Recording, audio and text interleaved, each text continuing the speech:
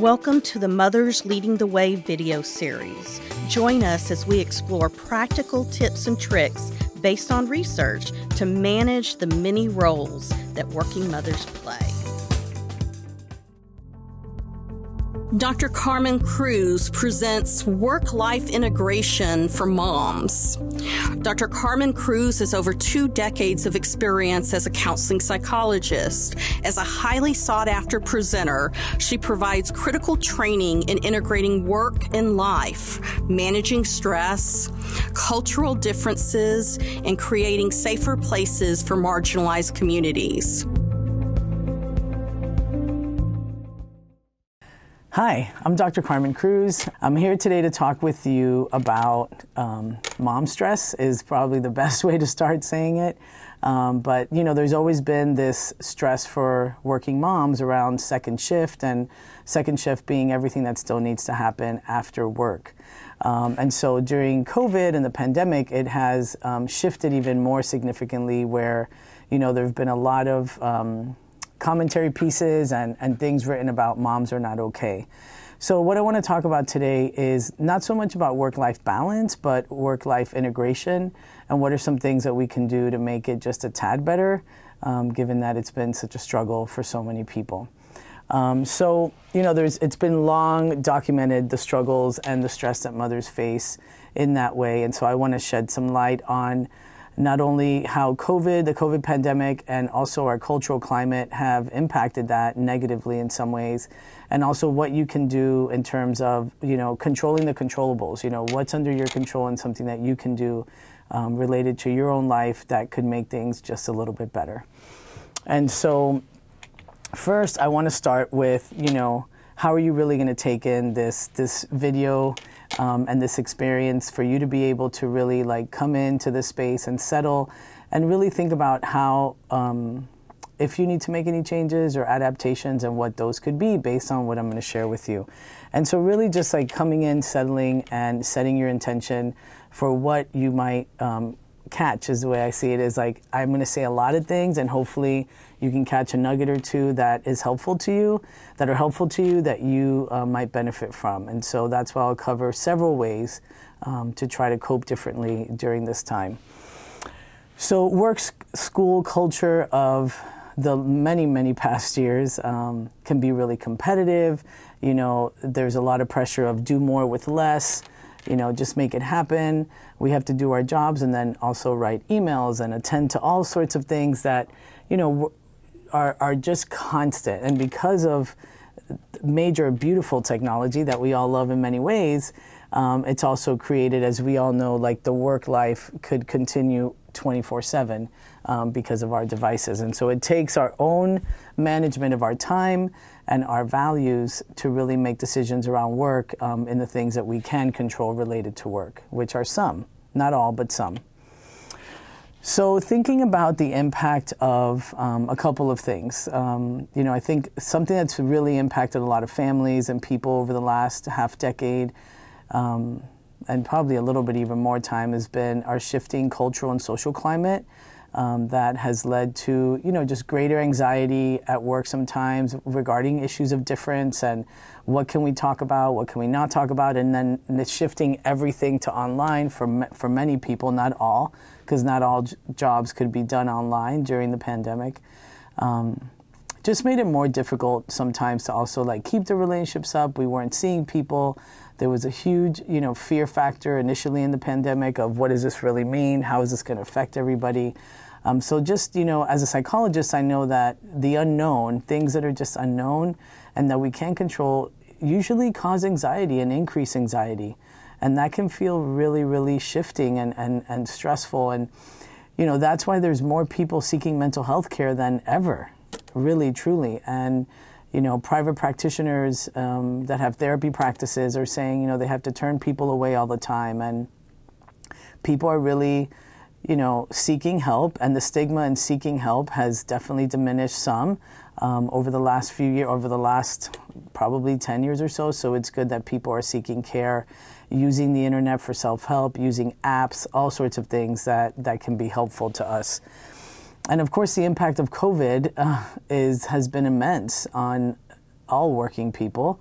and having to have children at home at different times and the confusion for parents. Just really, really, that mom stress has just been completely activated and changed. And so I want to go over a few things that women struggle with historically and now even more. So women in general, we're socialized in a certain kind of way to be there, to be available and nurturing and caring for people. That is a big role that has been very connected to a woman's role in life, right? Being there for children, elders, community, her, partners, the house, the food, just really grand central, taking care of things. And so, but in the research that we have about women and balance and strain, the role strain is that there's a sense of, I'm still not enough. I thought I was going to have it all, and even though I seem to have it all, everything feels like I'm doing it at 60 or 70%. And so then the biggest factor that leads to is women feeling guilt. Like the mom guilt of, I'm not present for my kids enough, I have to be present for work. And then suddenly we had them during COVID in the same space. And that was much harder to talk about, not being able to have really a good amount of balance when you're like, if you have the privilege of having a partner, you can double team and take care of the child or children in that way. But, you can imagine for a single parent, there's even more stress of having only one adult being able to manage all of that happened during the COVID pandemic and work life at home. And so one of the main tips that I'm going to say that hopefully you can marinate on and start thinking about is, you cannot be 100% to every single person and every single thing all the time.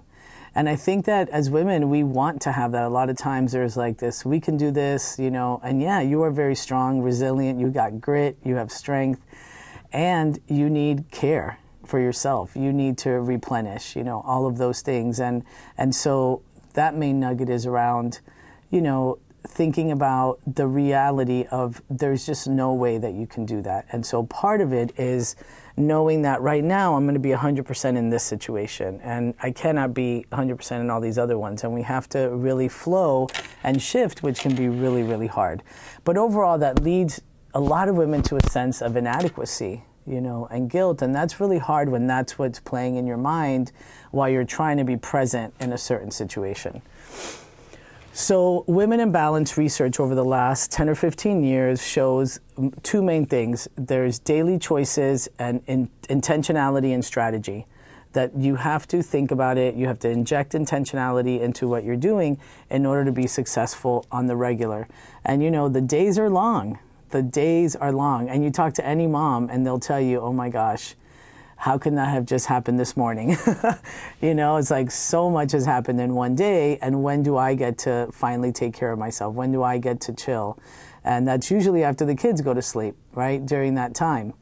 And so I want to talk about, it's going to take some sacrifices that might shift your way of thinking, but it's really important that, the chronic neglect is going to lead to physical and emotional exhaustion and just not being satisfied with life and just feeling like all you're doing is working all the time, because you probably are doing quite a bit of work all the time. And, sometimes it can be fun in doing the things of the daily when we can try to inject some of that fun and intentionality into it. One positive thing around guilt and moms is that in the last few years, there was some research that's showing that that guilt of being in the workplace and being successful can be transformed, because a lot of children, and the research was done on old people that have had working moms, and later on in life, their self-worth, their sense of how their mom was, and basically the outcomes being much more positive around children feeling like, yeah, my mom was cool, she did this, she did that, and there wasn't that sort of negativity that sometimes used to be like, well, I wish my mom was at home like all the other moms. Granted, that is still going to be there for some kids, and they wish that their mom could be like some of the other moms. At the same time, there's a lot of new research that's positive about working moms, so wanting, you to hold on to that as well, that we can have both. We can have satisfaction in multiple areas of life. We just can't, it can't be sort of the parade or the, oh, have it all that maybe we thought it was going to be. And especially during these challenging times, it's going to be a little bit harder. So, so one thing I want to talk about here briefly is that stress, sometimes we hear like, well, a little stress can be good for you. Well, yeah, there's sort of a curve when it comes to stress. If you're too calm, not worried, not stressed out, what's going to happen? You're going to be maybe unmotivated. You're not going to get as much stuff done. If you're overstressed, then, and you're kind of almost like, not panicky, but just too stressed out, that can cause like freezing up, too much fear, where you can't really perform because you're so overwhelmed. And so there is this kind of sweet spot of stress that's called eustress, which is EU stress. And it's basically this perfect amount of like not too much stress so you can really function well, but it's feeling energized, efficient, on task, and getting things done. So we want to try to stay in that point, in that place of being when we are trying to get something done. Obviously, we want to be calm and relaxed other times. So one thing I wanted to integrate into this short kind of workshop video is a little bit of self-reflection and wanting you to pause for a second and think about, how do you evaluate your level of stress? How do you know when you need a break? What are the signs? And so sometimes, this is important. So as you self-reflect and think about what are the signs, where do I feel it in my body? What do I notice first when I'm like, I really need a break, or I'm about to start yelling again, and we all have our bad moments, nobody's perfect. And I know sometimes we feel really bad when we have a reaction that, we could have done better. And everybody does that once in a while. So part of it is to have some self-compassion, which is something that's one of the best medicines for ourselves and our emotions, and treating ourselves right is being a little compassionate about what's going on the way that we might be for someone else. So, thinking about where do you feel your stress? When can you stop that? If you notice this, if you notice like, oh, I could just tell when I'm getting so upset, I could just feel the back of my neck starting to get a certain kind of way. Well, that could be one of your clues of like, okay, I need to just go be by myself for 2 or 3 minutes and not shift my reactions, And we can't do that all the time, but we can sometimes, and those are the skills that we want to integrate so that you can pause, reflect, and respond, not react, right? So respond, don't react is one major tool that you can use, and that pause is the most important thing that we can stop and think about how do I want to respond in this situation right now. If I can have the awareness to pause, which like I'm saying, I know sometimes that can be really, really hard. And then another piece of the reflection is, what kind of messages did I get from my family and women specifically about taking care of myself? What role models did I see? How did they balance all the different chores for women in the household and in the community? What kind of messages? And so that's important, because what are you retaining and what voice might you be hearing inside that is saying something in particular that might be making your days more negative as a result? So it's important to evaluate that internal dialogue, right? Your self-talk. What am I telling myself? And whose voice is that maybe? That's not mine. So that's something important that you can reflect on, and that can be from our own families. It could be because of cultural influences in our families, like cultures bring in different values for people, and especially gender roles. There are different gender roles across cultures, and some might be more strict than others in terms of very traditional binary gender roles. So all of that makes a difference in how we see our roles, our potency, and how much leisure time we're supposed to have or allowed to have, and all of that. So those are some important concepts as well to think about family and culture. And so thinking about that, and jot down any words you might want to reflect upon. Think if you find something as you reflect on, oh yeah, my Aunt Sarah, she used to say that all the time. I wonder how that impacted me. Or my grandmother used to always say, it's okay. Just let them do that, Men are going to do that. Things like that I've heard, like, they're just going to get mad once in a while. Maybe they'll do something, X, Y, or Z. And so you have to think about, what am I allowing or not allowing to come into my consciousness from things I've learned. And another exercise that could be helpful is to write down 2 or 3 priorities or values, really taking the time to self-reflect and think, what are my primary priorities in life and my values, and how am I living them by my choices every day? And that could be a journal exercise, just you could jot it down on your phone, however you want to do it. Just any kind of awareness, our self-awareness, our intentionality really can help us create more moments of calmness in this sometimes really tough life. So when we think about gender socialization, I was just talking about gender roles, we think like, and these are generalizations, obviously. There are people who are raised in different environments, but for the most part, women are told that they derive their self-esteem and self-worth from relationships. To be more compliant, less assertive. It's like crying's okay, but don't get too angry. Women generally are also socialized to believe that they should put others first and not themselves, and certainly not first or in front and things like that. So other findings have been that women discredit their own abilities at times, and tend to say that if they do something well, it may be because of other external factors, not an internal factor. Whereas men tend to do the complete opposite. Whereas men, if they have success, they tend to say that it was an internal factor, not any external factor that was helpful to them.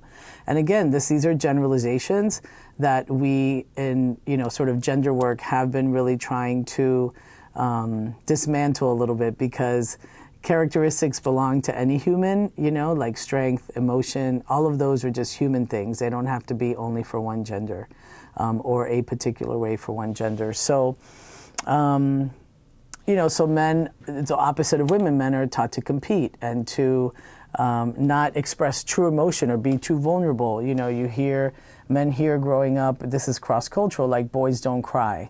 And, boys do cry and men do cry. They just are told not to.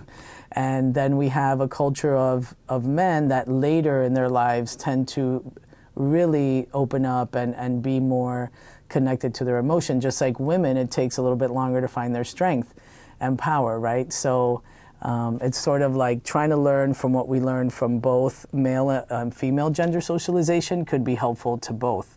And all genders, both primary genders and all genders in between. And so, and differently again, because women tend to derive their self-esteem by the status of the relationships and how their relationships are going, men tend to derive their self-esteem, they've been told, also from like money and power. What car do you have? All of those sorts of things that, for some men, that may not be where they want to derive their self-esteem. And then that becomes different for them in a society that sort of demands something else. So with those things in mind, there's one of the main things that women struggle with is saying no. And no is a complete sentence. You can say no, and sometimes why do we get affected? Well, it's like, oh, what are they going to think of me? Are they, should I do this? Or what's going to happen if I say no? Well, what's going to happen is you're going to have a little bit more time, and you're going to have listened to your intuition, and in that moment recognize that you don't have the bandwidth for that, and that you have to take care of yourself in that moment more than pleasing this other entity, whatever that is. And I know we don't have that choice all the time, but we do when it comes to things like PTA or volunteer for this, run for your HOA board. Those are the kind of things, if you're in high stress already at home, that it's important to evaluate and be able to say no for yourself. So, thinking about, I said strategy and intentionality are the 2 primary things that we need as women, and honestly, people. I know this is focused on working moms, but some of these tactics and strategies work for everybody, potentially. So intentionality, strategy, knowing how to ground yourself, knowing when you are off balance. That's the main thing, is when are you noticing, like, even if I just need a 3-minute stand by myself outside or in another room, that's really important. So one of the first things I want to talk about is, in terms of, as I move towards sharing some strategies toward the end of this video, is what is self-care versus stress management. And so one of the things another thing you can reflect upon is what is my balance with self and other care. We all know, like, the airplane analogy of, you have to put on your mask first before you put it on someone else, which is counterintuitive, especially to a mother with a child, right? You want to save your child first before yourself. And so, of course, most of your time probably goes to your children and not to you. At the same time, what are some things that you can do that can be time for you, that are not like, oh, I'm going to go get a massage. Well, a massage is great. Number one, if you can afford it. And number two, it goes away really fast. That's a more what we would call like macro self-care, like one thing you do once in a while, or I need a break. Well, I need a vacation. Well, we can't take a vacation all the time either. So what are things that we could do in our daily to help it improve, right? So we know the macro ones are like, I'm going to go get a pedicure. Or I'm going to go have a girls' night with my friends. Or those are macro. Those are big, once in a while, that can sustain, and they make us happy in the moment, and we could think of those memories, and they can also make us happy, okay? But then when I think about micro, they're a little bit different. Those are the daily things. Those are the daily practices that help us get through the week, the month, through life. And the more we can integrate one little thing, maybe it's picking one thing every 2 weeks to try to do differently and see what sticks. I'm sure that you've tried this with things like, I need to drink more water, or I need to eat more quinoa, or, I need to eat plant-based foods, or, I should go walk 30 minutes a day, like all the things that we want to improve our lives. And those are important. Obviously, if we can sleep, if we can exercise, and we can eat well, and those are really hard to maintain for working moms daily.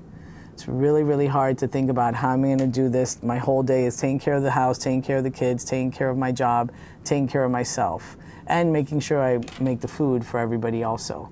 So all that is like really, really too much sometimes. It's too much, and I'm sure you have felt that in many periods. So I want you to think about micro versus macro self-care. Really important about that.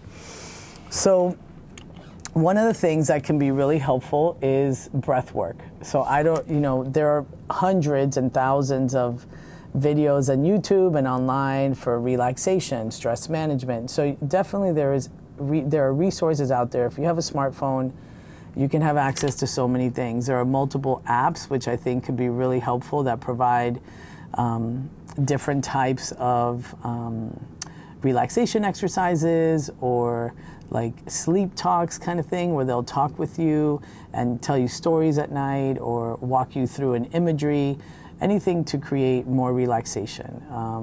And those are really helpful to access. There's tons of mental health apps out there. There's one that's a really good one that's called Stop, Think, Breathe. That could be really helpful. It's free. So, and there's tons, like most apps, there's the premium and the free one, but there's plenty of stuff free that you can get access to and have on your phone. Okay, the other thing is to recognize that we will always have a to-do list, and the to-do list will always be there, and it will regenerate every week, like, I gotta go get groceries again, or I have to order them to go get curbside, or however it is, whatever it is that you do to do the dailies, right? But what about a to-be list? What about to be instead of to do? We are human beings, not human doings, even though we are doing all the time.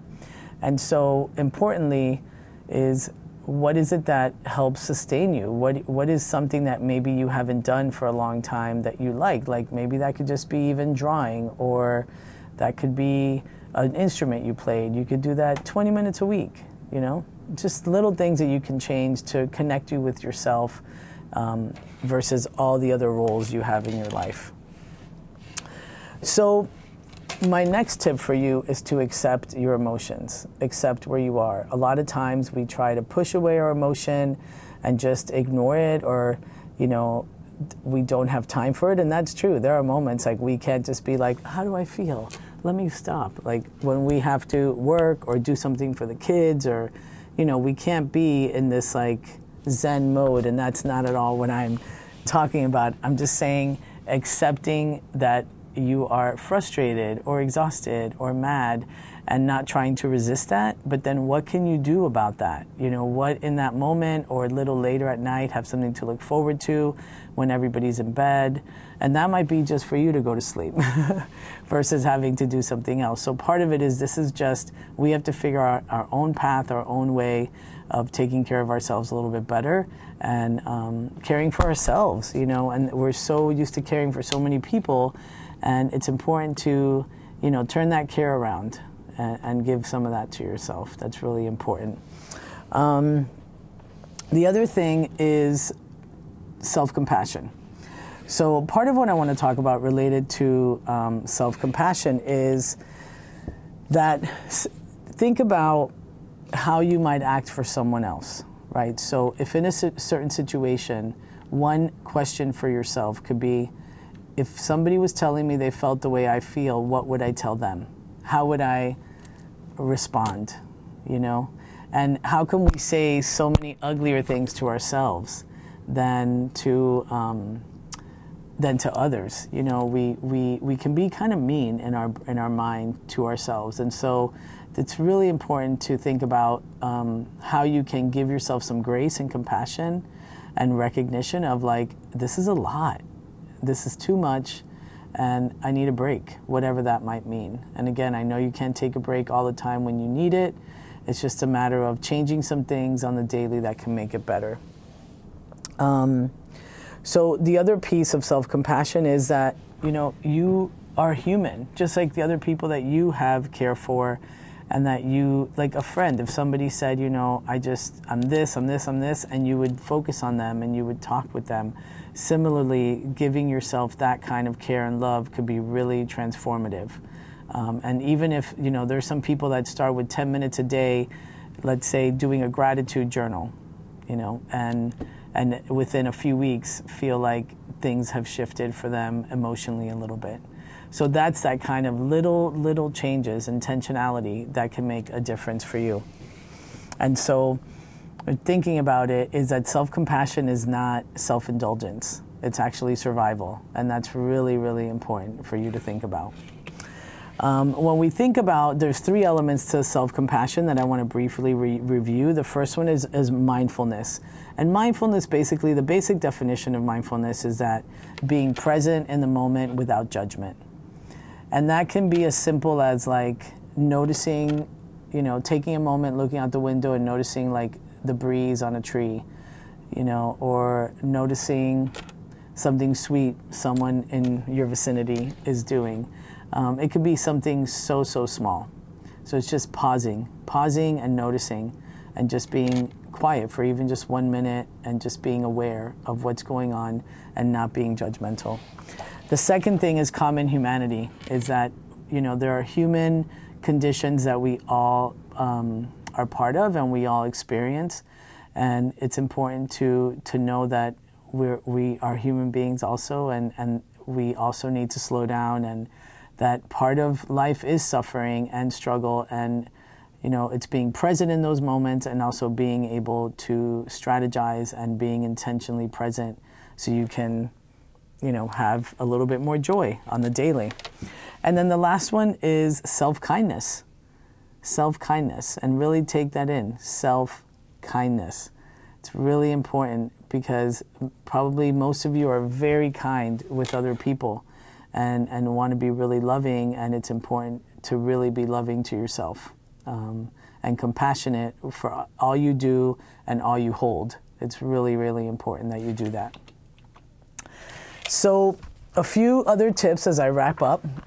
One is to stop judging yourself as much as you can. That guilt is one thing, and hopefully the guilt can activate you to think about ways that you can enact a little bit more care for yourself in this challenging world.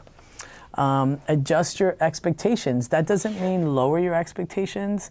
It just means adjust them. You know, every day is not going to be like the best day ever.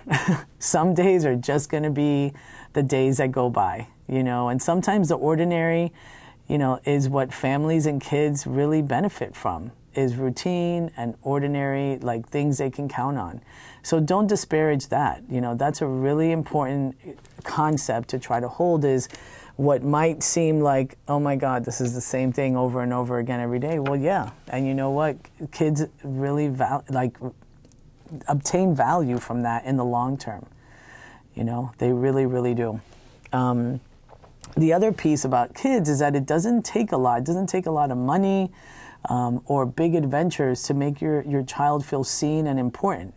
You know, there could be something as simple, for instance, I tell my patients all the time, if you have more than one child, spend, even if it's once or twice a month, 1 hour with each of them alone. It makes a big difference. It could be something so simple, just in their room, playing one of their games, you know, whatever that might be, you know, and to them, that is such a special time. And it could be right there at home, free, no need to do anything special. So just those little moments make a big difference for children. And so it's important to remember that you don't have to take them to Disney World every year to make them happy, you know, and things can just be like your love. That's really amazing for a child, you know, even if, yes, when they get to adolescence and all that, they act differently about it and everything, but they see you. They see you also trying to connect with them. Let's see. One other thing with women I want to say that's a tip is, you know, sometimes related to this issue of self-worth and self-esteem, you know, sometimes women tend to really hold on to the negative things that maybe somebody has said about them and really just let the positive ones just flow out. So catch some of those. Think about what have people told me throughout my life that are consistent. Like many people have said blank about me, or, you know, and to hold on to those, because, you know, those are important. That's how people have seen you. And even though sometimes it does take a little bit to catch up to how other people see us and our greatness, it's important for you to start seeing that and not just disparaging and letting go of comments and only grabbing the negative ones. Grab the positive ones and hold those, because I'm sure you're doing so many amazing things in your life. So definitely that's another tip I hope you can try. And then my last thing I want to say around tips is, I hope you have or will find and nurture some friendships or relationships, one or two people where you could really take that mask off, like everything. And I don't mean the COVID mask. I mean the mask that we put on of survival out there in the world, you know, where we can be our full authentic selves. Like, my true belief is authenticity is the road to personal freedom. And if we can be authentic in those relationships, like, it makes us feel so much better. So find those people that you can really be just yourself and so free. It feels so good, so that we can tackle the rest of life, really. So final thoughts. Try not to compare yourself to others, because we do it all the time. And really try to find things within yourself that are really good about you and hold on to those. You know, you put your chin up, your shoulders back, feel your feet, feel like a strong tree. You know, you are doing so much for so many people, especially for your kids, trying to create a different life for them and a good life for them. You know, naming your stress so it has less power, writing in a journal, you know, listening to podcasts and apps that have mental health and emotional fitness. Not just, you know, physical. We definitely need the physical, and we also need the mental and emotional exercise as well, right? We need all of it. Refocus the impact you make. You know, refocus on the things that you make happen every day, at work and at home. And, you know, hashtag just do you. You do it best. So I wish you well in your perpetual work-life integration and raising your family, and I hope something in this talk has been good for you today. So take care, just do you.